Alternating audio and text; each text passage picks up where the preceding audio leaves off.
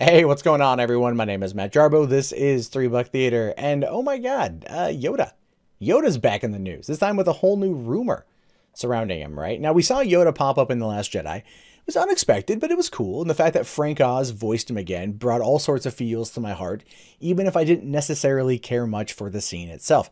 I didn't really care much for the scene because I felt like that whole arc with Luke Skywalker in general just kind of felt like grumpy old man syndrome, like very much like Clint Eastwood in Gran Torino, get off my lawn, that sort of thing. And I don't think it really worked for Luke.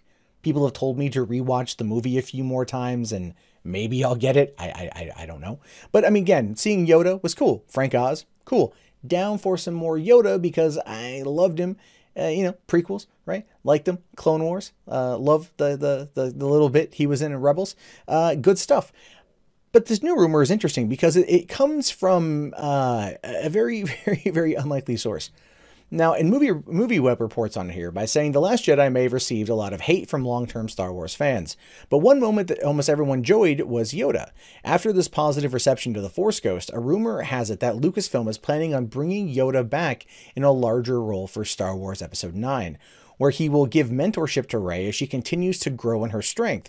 The rumor first surfaced from the New York Daily News, who claimed to have an anonymous inside source who was connected to Episode 9.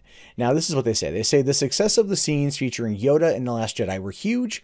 Yoda will again appear as a ghost as he acknowledges Rey's success and growth as a Jedi. The scenes are due to be put together later this year. Okay, so are we going to accept this as real? For one, I don't know, right? J.J. Abrams is clearly a lover of nostalgia and is clearly wanting to, in my opinion at least, going to want to try to bring that back around for Episode 9, right? Because, Episode 7 relied pretty heavily on it, and it worked. Episode 8 had a little bit of it, but in all the wrong places. Episode 9 is probably going to do its best to try to right the ship, at least for the conclusion.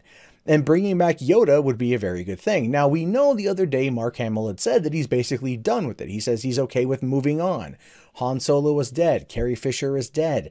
You can't really get the gang back together, even though I believe that was probably what George Lucas wanted to do with his original vision for the final trilogy. And I get that. So how would you, if Luke is gone, if Luke never did the training to become a Force Ghost, even though he could Force project himself halfway across the freaking galaxy, sure. Then it would be Yoda, because we know Yoda is a ghost. We saw this obviously at the end of Return of the Jedi, and we saw this in Episode 8. So he's still around, and he could be the one that does help train.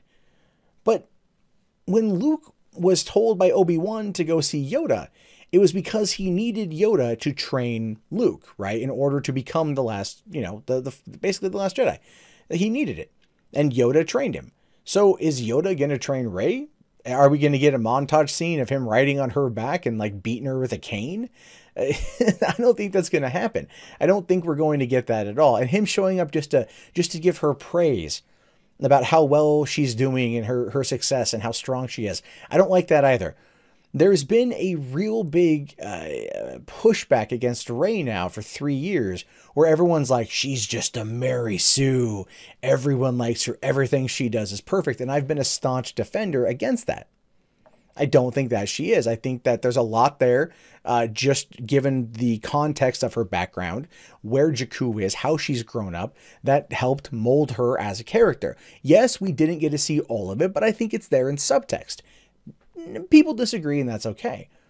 But when it comes to this particular aspect of it, if he is going to sit there and just kind of pat her on the back, give her a metaphorical gold star, and tell her, you're doing wonderful, or wonderful doing you are, or whatever.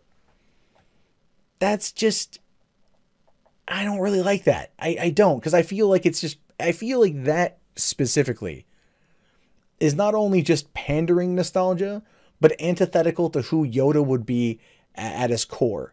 Yoda, being the Jedi Master that he was, how old he was, he would not sit there and blindly praise somebody who just happened to be doing well in her training. Because who at this point is effectively training her? She does have the books from the tree. Sure, so she can read up on the Jedi religion and self-teach herself, or she can work to destroy it. And Yoda even kind of hinted at the Jedi religion being destroyed, the tree burning and everything else. But he also knew that she had the book, so he was just messing with Luke a little bit. So maybe he doesn't fully believe that. So if she is meant to, you know, be the balance to Kylo, and Kylo is not really a Sith or a Ren anymore, I guess. I don't know yet. We haven't got any explanation on that either. That's another thank you, Ryan.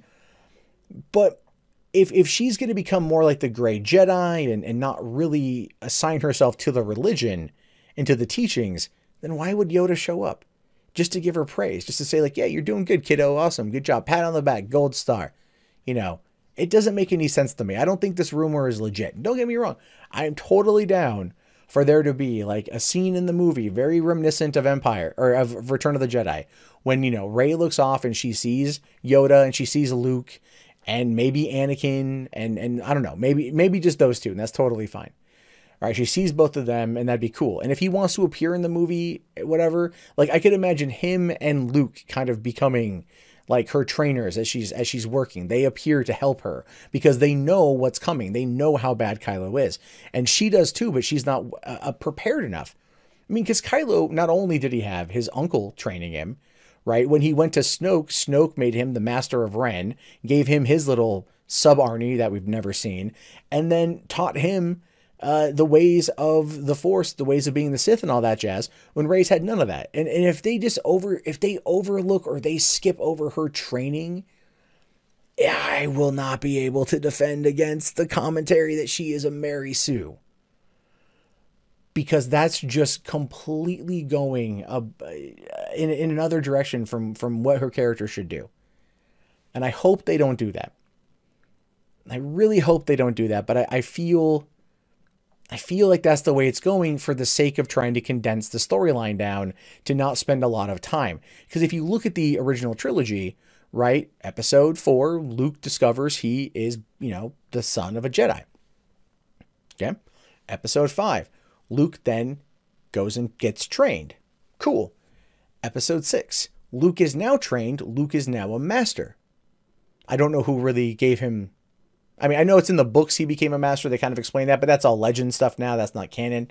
So, I mean, like, are we going to get any of that here? I don't know. Maybe I'm arguing over the wrong thing. Maybe I'm looking at this all wrong. I'm trying to argue the continuity of a space opera series. You know, is it really that big of a deal? And the answer to that is probably not. And I acknowledge that. But at the same time, because I'm a writer, because I like a solid narrative, I like to see these things play out. I'm a little bit, you know, little kind of like, don't mess around too much here, man, because it can go the wrong way faster than you think. And audiences are already going to go into episode 9 extremely, you know, kind of like, I think at arm's length. I think a lot of people are going to go in at arm's length, and they're going to go in with their expectations set low. And the last thing you want to do is feed into those lower expectations by having horrible character decisions, because we've already seen that in the last movie.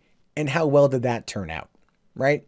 But anyway, what do you guys think about this? Let me know in the comments below. I'm curious to know your thoughts. My name is, of course, Matt Jarbo. This has been 3 Buck the Eater. If you haven't already, thumbs up the video, subscribe to the channel, and check back often for more content from me. In fact, if you want to see more from me, you can do so right now.